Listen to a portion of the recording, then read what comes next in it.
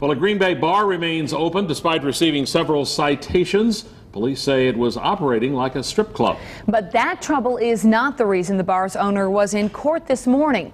David Nichols and his ex-wife Brenda filed a restraining order petition against Green Bay alderman Chris Wery.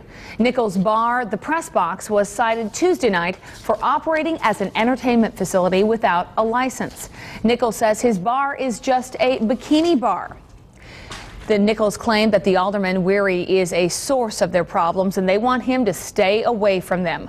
Wery says he's just been trying to do his job. Fox 11's Ben Krumholtz has our new details.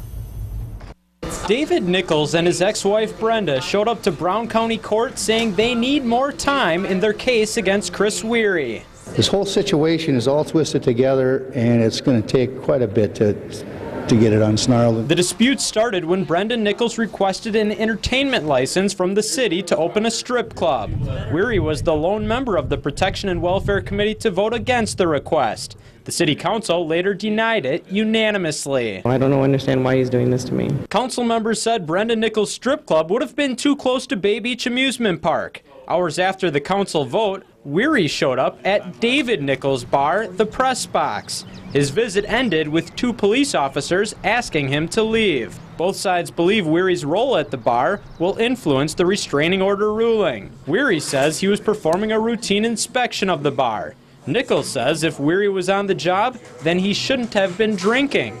Nichols says he has multiple witnesses to prove it. It was either rum and coke or it was Captain and Coke, but he was drinking alcohol. That's news to me. I'd probably have been hours earlier. Wery told Fox 11 on Wednesday he only had a soda at the Press Box. What I'm going to do is this. The judge allowed the Nichols a week-long delay in the restraining order case. Wery left court without commenting on camera. He did tell me while the delay is frustrating, he says the facts will be the same at next week's hearing. The Nichols will need to be prepared the next time they see Wery in court. Their temporary restraining order expires the day the petition hearing is set to resume. In Green Bay, Ben Krumholtz, Fox 11 News. And the Green Bay Police Department has not provided Fox 11 with a report of what happened the night that Wery was at the Press Box.